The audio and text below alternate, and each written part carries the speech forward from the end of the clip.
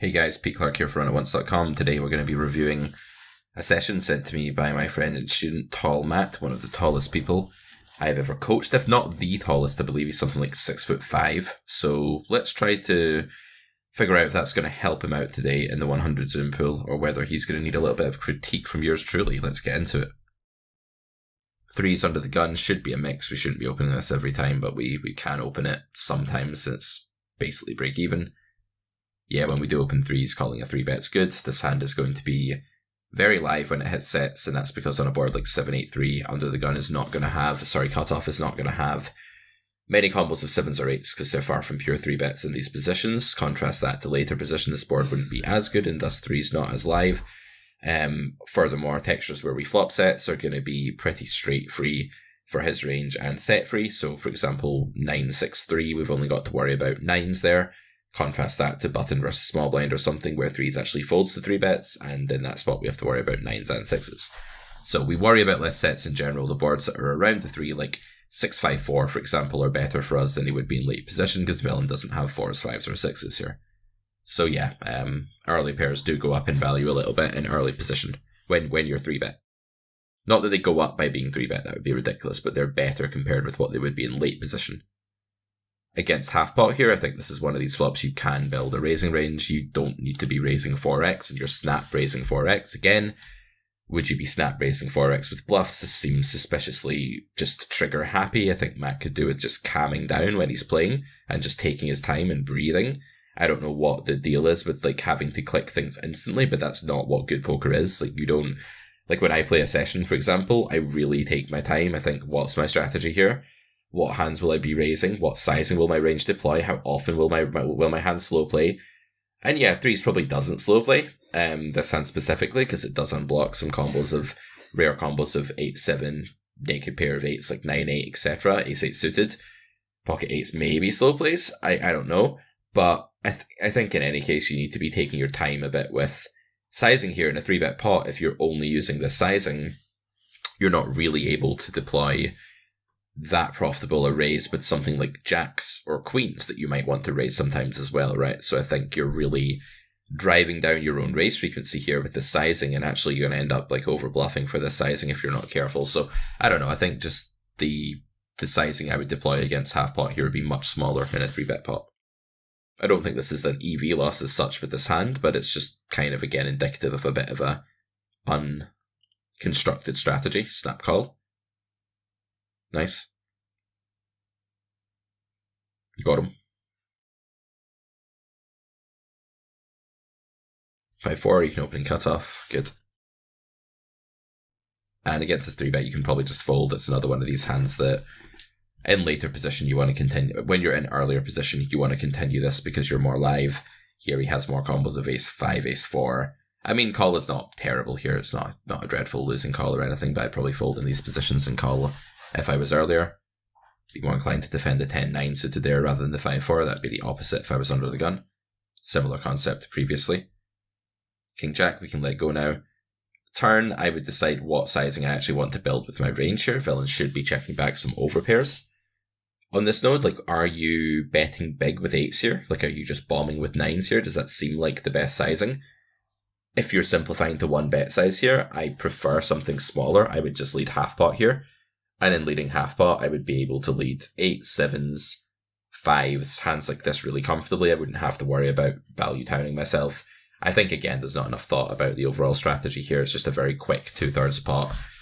2/3 isn't a disaster here, but it does force you to play tighter than I would like. And I think the exploit here at 100 Zoom is probably leading a bit wider than GTO, and that's because the check-in range is likely less overpair heavy and more ace-king heavy than we would like, and therefore I actually prefer just like half pot with. I think 1/3's a little small out of position here. It's okay, but it maybe doesn't quite accomplish everything I want to with a hand like 8s. I think I'm basing my sizing around hands like 9s and 8s here because I have these so incredibly often. I don't have a 10 that much. I 4-bet or fold most of my 10x pre.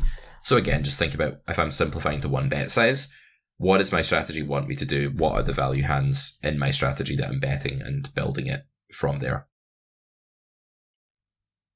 So yeah, it's not that Matt's making like big EV losses here, but he is acting a little bit thoughtlessly for my liking. So think, when you're trying to improve at poker, you can't use in-game play as a training method, as a way of cementing what you've been studying. If you don't think, you're literally creating with your own timing a big disconnect between out-of-game study, which I know this player's done a lot of, and in-game play, the implementation of these concepts that you've learned. You really have to take your time in game so that you can bridge the gap between theory and practice. It's super important.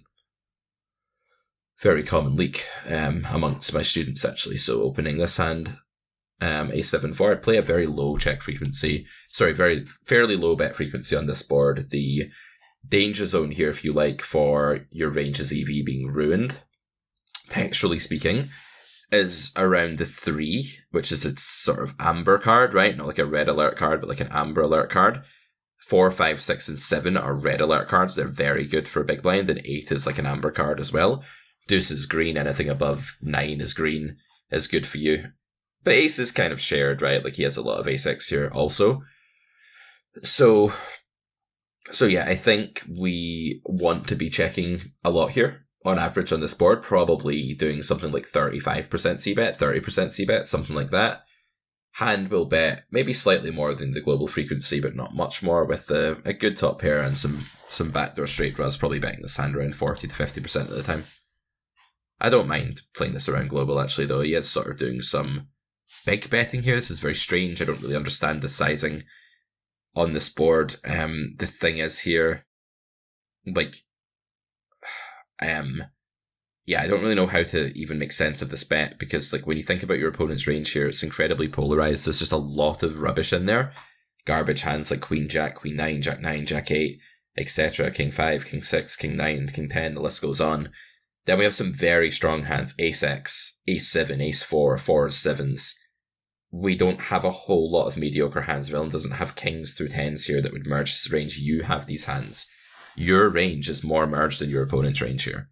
So using a big sizing when your opponent's range is more polarized than your own range doesn't really make any sense. Yes, you have more combos of ace, king, ace, queen. If you want to head to the very top of the polarization spectrum, you have more of that, but you also just have way more mediocre stuff like bad ace-x off, which he's going to 3-bet pre as a bluff sometimes, and also, and most importantly, your range is drowning in 8s through kings, a region that's very sparsely present in his range, if at all. Therefore, your range is less polar than your opponent's, and you want to use a smaller bet. I don't like the sizing. I think sizing is definitely something Matt needs to study and revise. I know that we've talked about that in the past, so you need to go ahead and revise bet sizing and relative range polarity. I know you get this stuff out of game because I've spoken to you about it. I've seen your work on that. You've submitted stuff in my school on that, right? If you don't mind me saying. But you're not applying it in game, and there's a huge disconnect here between the theory that you've put so much work into learning and what you're actually clicking at the tables, and that's a real shame.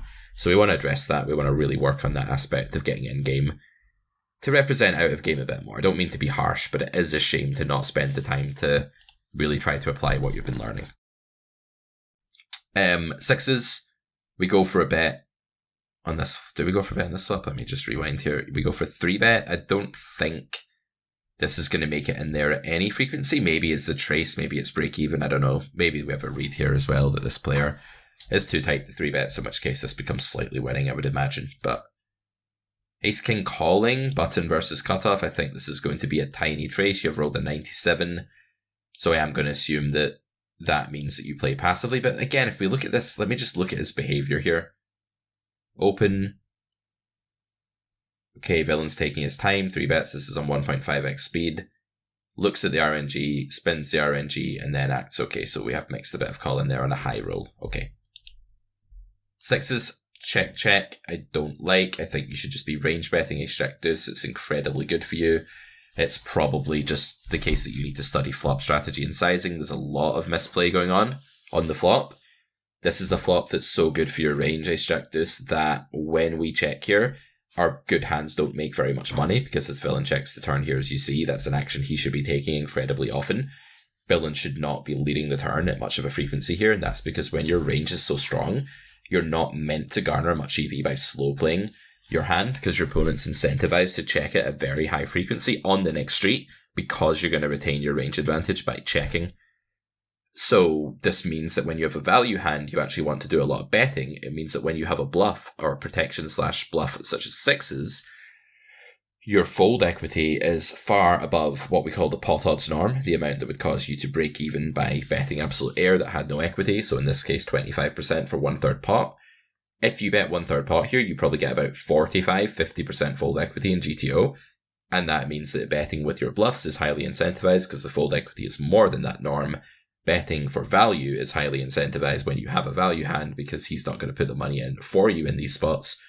And betting for denial is very important too, because when you give your opponent realization here, as you do with sixes, you let him realize some equity with some hand. I don't know. This is more of a bluff, right? But like maybe he folds like, I don't know. It doesn't really have many gutters here. It doesn't really fold king queen. Okay, so bad example with sixes. But say when you check with tens here, for example, and your opponent realizes equity with sevens, there's not really an upside to that because he's never betting sevens on the turn, right? So you don't really gain anything in these big range advantage spots by slow playing your hand. So I think we need to just simplify to betting a quarter or betting a third with everything here. Big range advantage to us, but we don't have a large polarization advantage because our opponent does have jacks, does have ace jack suited, and doesn't really have kings and queens, and we do, and those are gonna merge our range, right? Similar to the blind versus blind spot. So we'd definitely like to see a bet there. On the turn, you're very low down in your range. There's no question that you can start bluffing this hand. I don't think this has the showdown value to make it into the pure check zone. I think that would be more like tens. I think sixes is high frequency bet, but you can also check. And wait until river probably. You do have king, queen, king 10 here, but you bet these a lot. So I like bluffing here. I think this is fine. I would build a big bet here. I might even go bigger than that because having checked flop, I think you're just reopening a really polar range at what's now a bigger SBR relative to the time left in the hand. On the flop, the SBR is the same as it is in the turn, but not relative to how much time is left for pot growth in that hand. Ace, queen, 10, 8. We check here with ace, king. Villain checks back. I agree with building just a big bet size here. I think this hand can bet or check. Value betting seems okay with the king of diamonds, otherwise quite thin, but okay. With the king of diamonds, it's certainly fine to value bet, but I think you should be mixing here. I don't know if you rolled.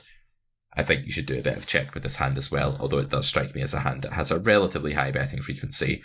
In practice, I prefer betting to checking here because I think the 100 zoom pool will do a very bad job of checking back this flop and then finding bluffs on a soaking wet for medium to high card texture such as this one.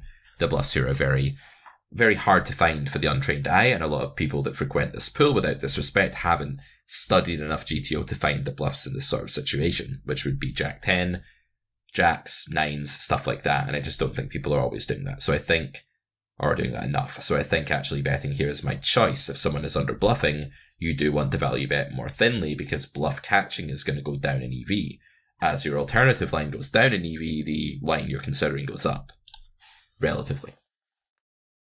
River, I think block is an option here. I think check is an option here. Again, I prefer block. Same idea. I think it's going to be under bluffed. I would just bet and hope to get called. I bet like quarter pot. I think checking and turning your hand into a bluff catcher against a pool that's likely very, very strongly under bluffing this river is bad. Now that we face this bet, this is really difficult. I think I would jam. And the reason I would jam is that villain's range is just super capped. We have the king of diamonds blocker. We block 2 pair and top set. We unblock. We probably block some folds as well with the ace here though, so like maybe it's not the best combo like blocking ace king. Probably we'd rather have something like king queen. That way we'd unblock things like ace king, ace jack, but I think in practice, if you shove here, it's going to be really, really fucking difficult for your opponent to find a call because he's capped his range quite considerably. You have the nut blocker to the only thing you could slow play like the royal or whatever, and I think you can just leverage very high fold equity with the jam here. I think villain's range is primarily ace king 2 pair. I think you have a value chopper here. If you call, you'll sometimes chop with ace king. I don't think you'll ever win. I don't think ace jack gets the bet the sizing on the river here. So I think this is just shove probably, but fold is, if I wasn't going to shove, I'd probably just fold here. Yeah, I like shove. I like that you're thinking about it. At least you're between shove and fold here. If you're not shoving this, like what you ever check shoving, you know, like what's your royal flush going to be balanced with? It's got to be a hand like this, right? You wouldn't have bet king queen on the turn, so come to think of it, you don't have that hand, so you wouldn't be mixing bluff with that. So this is your bluff, this is your guy. I don't like call. I think call is the worst line. It's a very underbluff spot, and you have a hand that at best chops with a value bet. Maybe Pio calls there, maybe it's an okay bluff catcher in theory. I don't think they're finding the bluffs in that texture. Big problem, right? Revisit that one, I think that's misplayed.